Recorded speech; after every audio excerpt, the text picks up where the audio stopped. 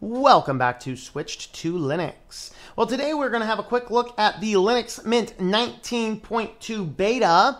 This has been released in all of the flavors that they have. So their flagship Cinnamon, XFCE, and Mate. So you can actually head on over to the Linux Mint blog, blog.linuxmint.com.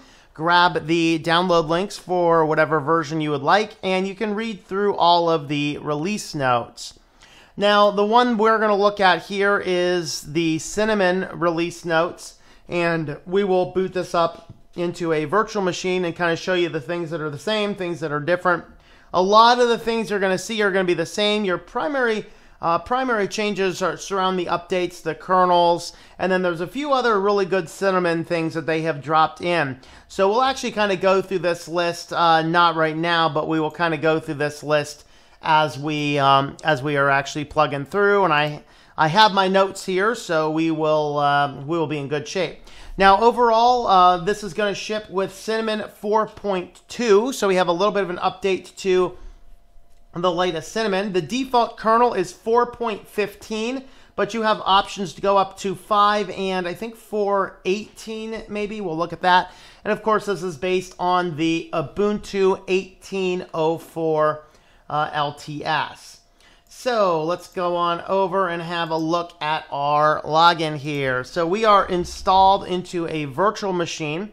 The first major thing we see in a virtual machine is instead of the upper corner first initial notification is it's actually going to tell us that we are loading into, instead of saying loading into software rendering mode, it instead tells us to check your video drivers because it's running without video hardware acceleration. So you have the option right here to launch your driver manager. You do need your password for that. And when this guy loads up, it's going to update the cache and then check your system for any drivers that could be installed. Now, this is the same method if you're having issues with your Wi-Fi card or anything else on your system. Boot up this driver manager and see. Now, of course, if it's your Wi-Fi card, you'll have to get internet to your computer some other way. One of those very well, let's go ahead and install this guy. One of these guys very well may be plugging in your phone and bridging the internet connection from your phone. Another option might be using a wireless USB dongle, or if you have an Ethernet port on your computer. Or, hey, this is Linux and it's portable. Take the hard drive out, drop it into a computer that does have an Ethernet cable, and you are good to go. I don't actually want to restart the computer right now. I want to get into the video. So if we were to boot this back up, it's going to load up with hardware acceleration. It probably would work a little bit snappier, but I haven't actually noticed any real degradation here. Now, of course, we are greeted with the welcome screen, and we get into our first steps. Our first steps is it's something that you would be familiar with, and nothing here has changed. Setting up system snapshots, running your driver manager, update manager, desktop layout, system settings, etc. You will notice, wow, that scroll bar is huge. Yes, that is one of the new options. Some people were complaining about the size of the scroll bar, so they added the option to toggle that. So I played with it and made it really big. I will show you how to do that. And that will not apply to absolutely everything, but most things. So I literally even think it'll work on like Firefox as well. So let's go ahead and boot this guy up, and let's just go ahead and there you go. You can see the scroll bar is really big on Firefox as well.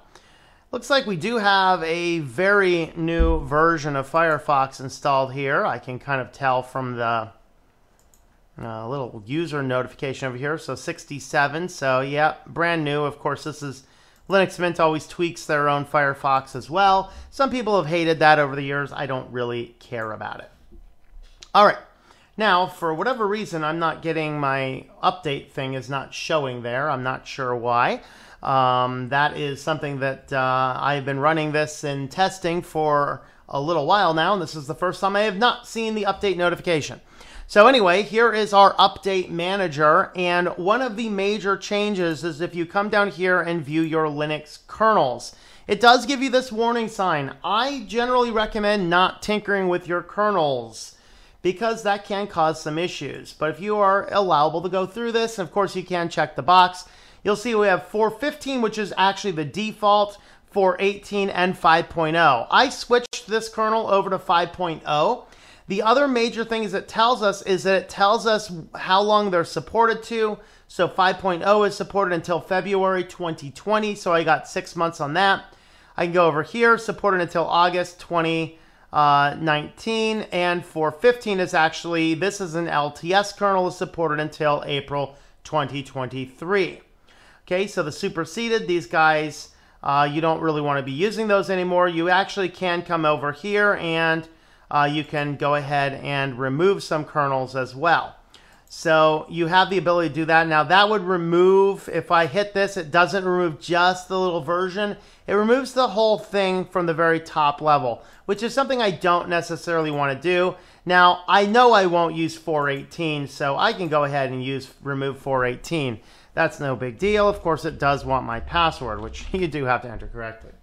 So we do have the options there inside of your kernel manager to add your kernels. And I do like the fact that they do give us that Linux kernel 5 out of the box, which I think a lot of the reason they're doing that is that the Linux kernel 5 it's not an LTS, which Linux Mint likes to use, but it does have in it, it will have in it all the newest hardware. So if you're running a latest Ryzen, a brand new computer. So I think that was a good happy medium. They put in the LTS, and then you have the easy ability to go on and actually install the Linux kernel 5.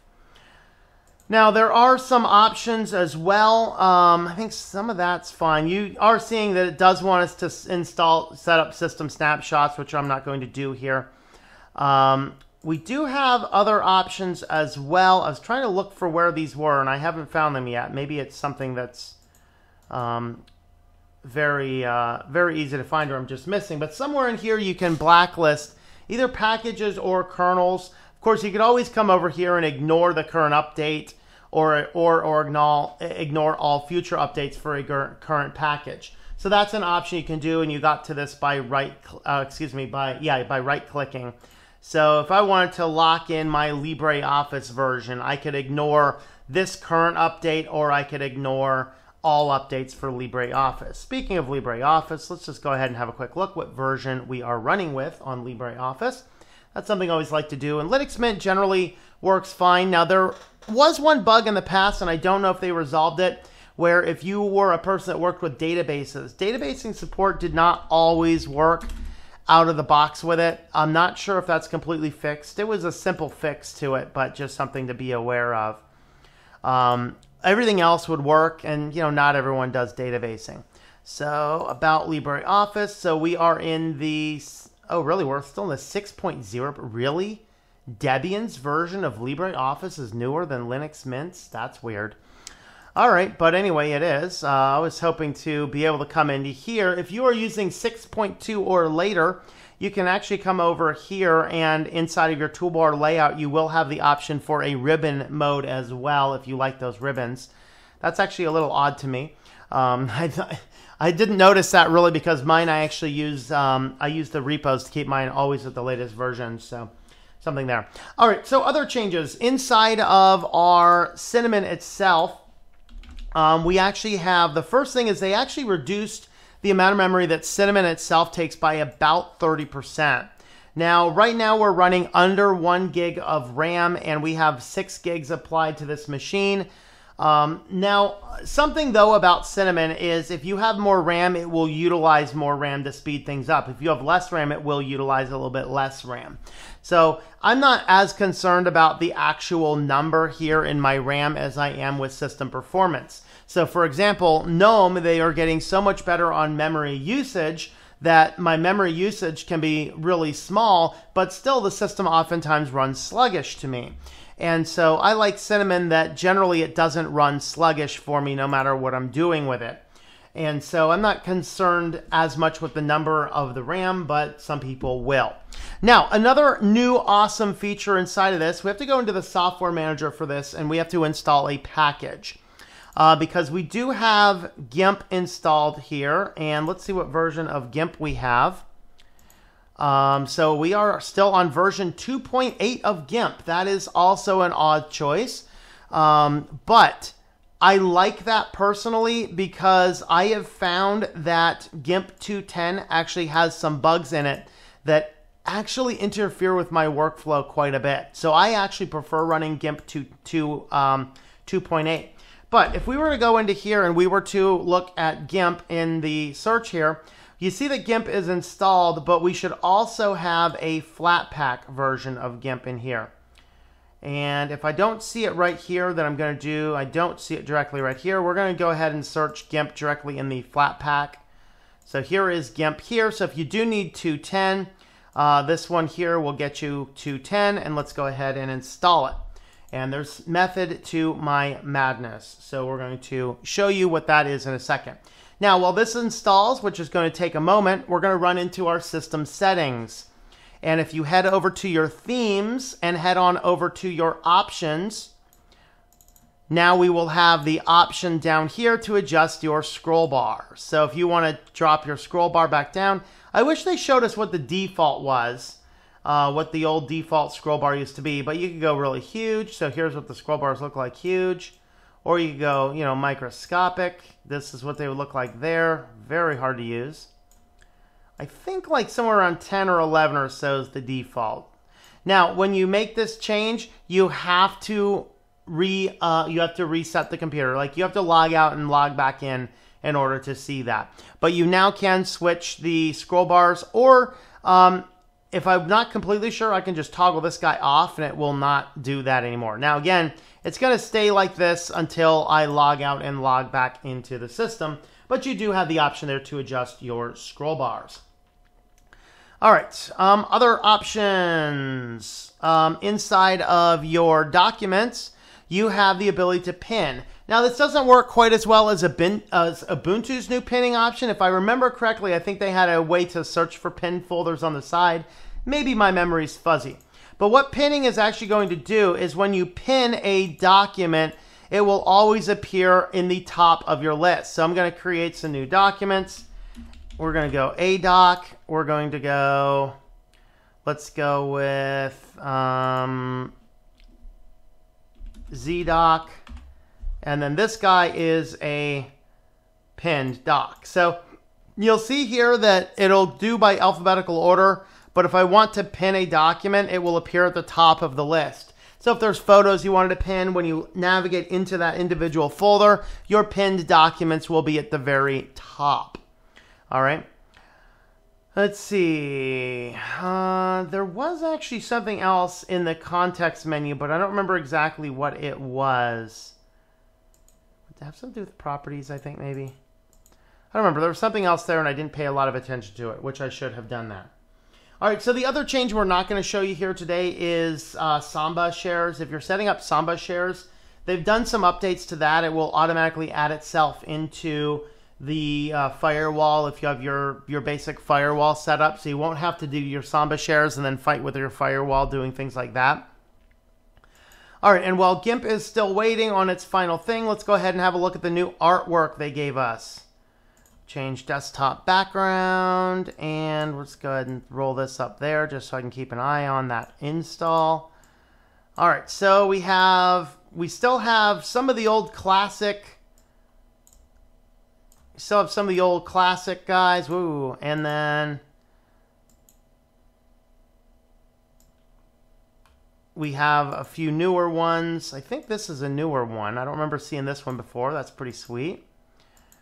So I think we just have that one basic one. Now, this is, of course, Tina with Terra Tessa Tina. So these are the images we have. Let's see if there's any overlap on these. I'm not sure there are. But down here into Tina, you'll see here that we have some nice new artwork. So here's Moss. That's just beautiful. Look at that. I'd say that's more wild wheat, not wildflower, but whatever, you know. Why not? All right, there's some tulips. Very nice artwork. One of the things I really love about Linux Mint is they just give us some gorgeous artwork here.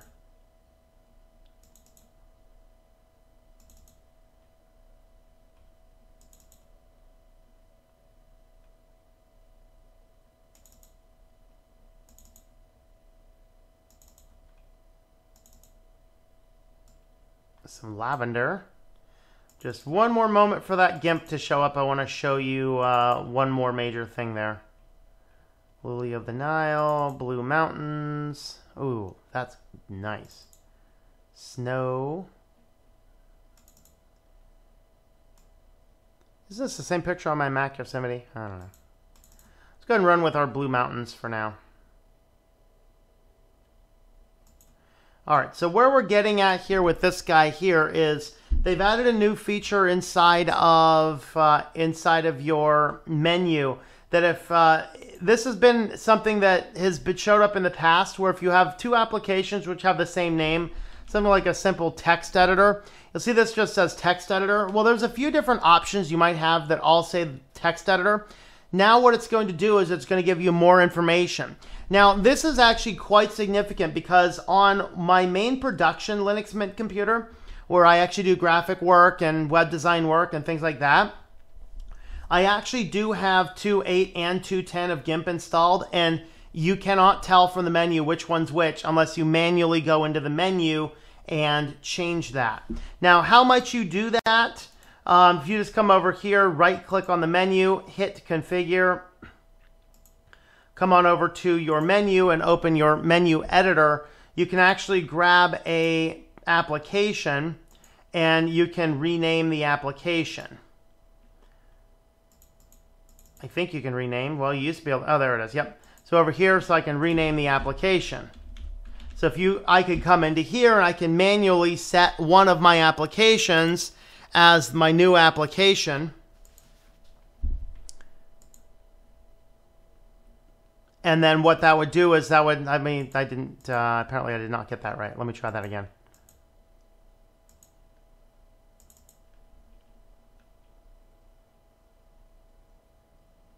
Now it should show up as that. It might not show up until I reset the system. But what it's going to do now is when we have an extra application installed is it's going to show us more information about it. Now that that's done, let's close this out.